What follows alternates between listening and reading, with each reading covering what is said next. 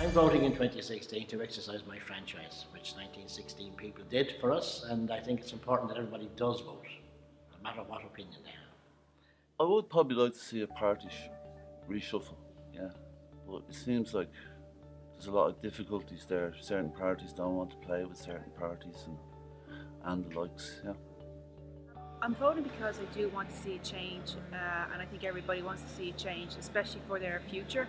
I don't think whoever does get in will really make that big of a difference because they do promise all of the same things, but they usually end up they take for themselves, but they don't really give back to people. And I think it's just mostly for what they want and what they want for their future and when they retire.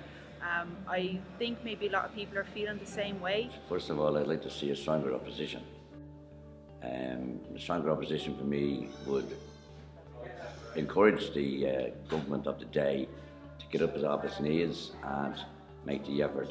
It's no sense in talking about we're going to do this, we're going to do that. I think the best results we have is saying something has been done. I will definitely be voting. I'll be voting in this area, Tallaght.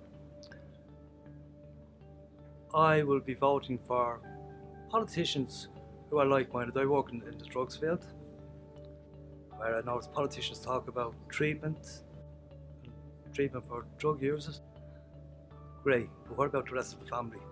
I work in family support, and the resources are very meagre. With a poor relation when it comes to drug strategies. We need ministers to get their finger out and have a look at families. I would be voting for that. I feel it's, as a citizen, I feel it's a right. I also feel it's an honour that you live in a democracy where you can have the opportunity to vote. I'm voting because I want to vote, and I do want to see that change, but honestly I can't really see it happening because all the other parties before who have been in government, they've all said that, they promised this, but yet they never deliver, so we'll just have to wait and see.